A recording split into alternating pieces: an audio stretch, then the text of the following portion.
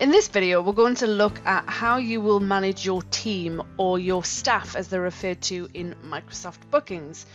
So what's going to happen is, and we saw this in one of the other videos, where we created the bookings calendar, and what happened automatically is anybody that had a license and that was set up as a licensed user had a mailbox, they would have been set up and added into your staff area, which we can see right here. So we're looking at the staff and we can see we've got 4 different people or staff members that have been added automatically.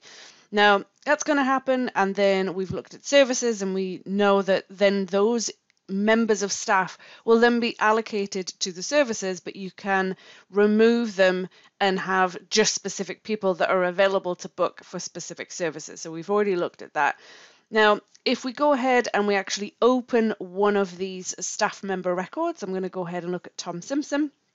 So what's going to happen is, based on their first name and last name or surname, it's gone ahead and pulled that in, and it's used the initials from those 2 things. So we've got TS for Tom Simpson. Change it if needed. There really isn't any point. We can also change the color for this person as well. So we can pick and select the colors. There doesn't seem to be a way to put the photograph. So if somebody actually has a photograph within Office 365, that doesn't seem to pull through. But we are seeing the initials, and that's all we've got at the moment. We then have the email address, and we don't have a phone number that pulls through. So even if you've got your phone number on the record in Office 365, it doesn't seem to pull through into the Microsoft Bookings area. So I can go ahead and add that in and put their phone number. And then we have 3 options. If I change it to administrator, we can see there it says administrators can edit all settings, add and remove staff, and create, edit, and delete bookings. A viewer can see all the bookings on the calendar, you can't modify or delete them, and you have read access only to settings. And then finally we have a guest. So guests can be assigned to bookings, but they can't open the booking mailbox. So if you have services you're offering where you've got third-party vendors, you've got consultants that are not necessarily full-time employees, or you have somebody that is available to book on specific days, but they actually maybe work somewhere else and they're just kind of filling in, then we can set them up as a guest. So I'm going to make sure that Tom is set as a viewer. We can then have it set to notify the staff via email when a booking is assigned to them, or if it's assigned because it's been created, or if it's been changed. So I'm going to leave that setting on. Then what we've got is the settings and the meeting hours for the staff members. So again, it depends on the services that you are providing and what somebody might have on their calendar as to whether you want to use this or not. But this, if we have this set to selected, then what will happen is this person will not be available to be booked into a meeting or an appointment if they've already got something on their own specific personal calendar. So we can have that turned on or turned off. And then also, do we want to use the business hours? So in the first video for this, what is Microsoft Bookings, where we talked about that, then the business information that we set up, we can say, right, well, we want to use those business hours that are pulling from the business information section right here. If not, we can turn that off and we can say, well, actually, for this person, maybe they only work part-time.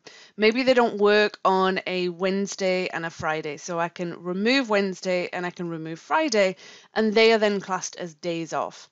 And maybe they only work until 3 o'clock on a Thursday. So we can go ahead and we can change that, and we can set that to 3 o'clock. There we go.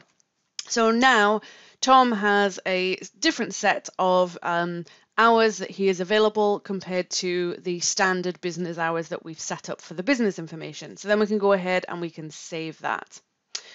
Now, what we can see, like I said, is all of the staff members that get added automatically depending on what's in the Microsoft 365 Admin Center at that moment in time.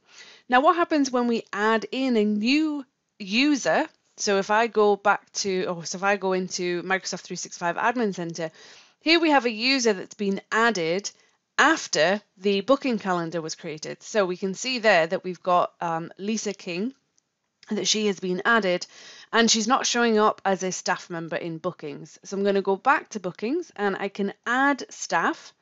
And what I can do is I can use the field where we've got add people, or I could use the email, and I can type in Lisa K.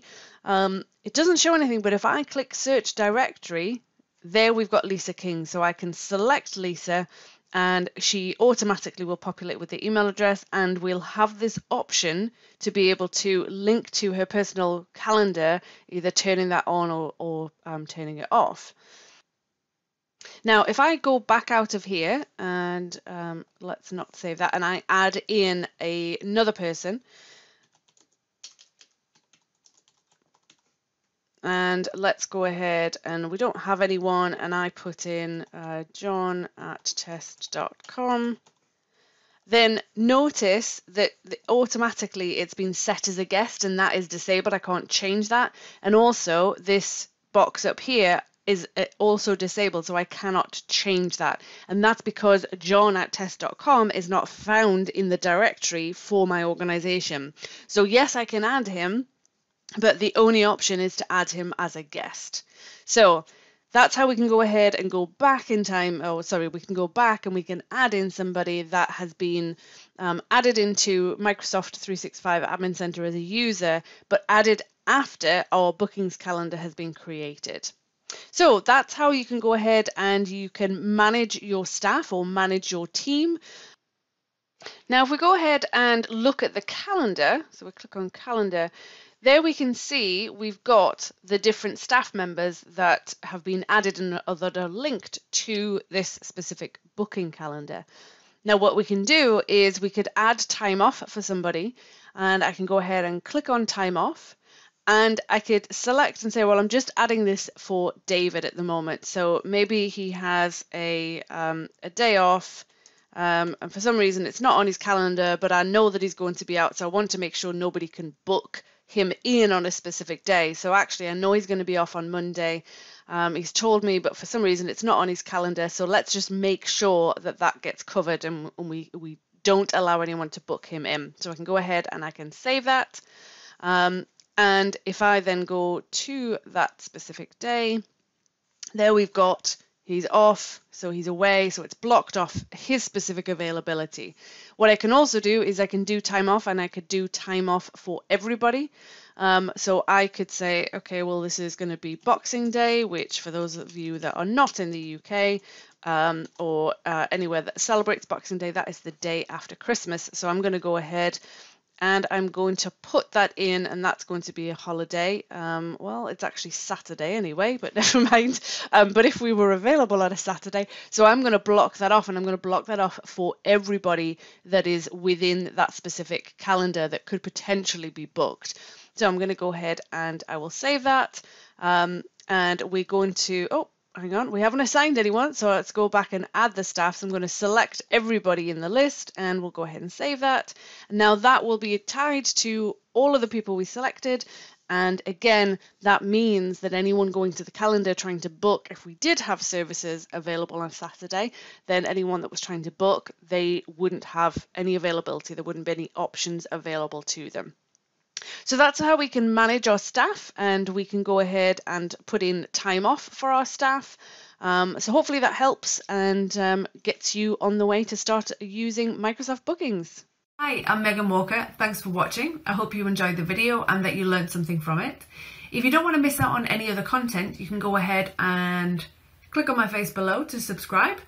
And if you want to watch the next video, you can do that by clicking over here and go ahead and get started. Thanks again.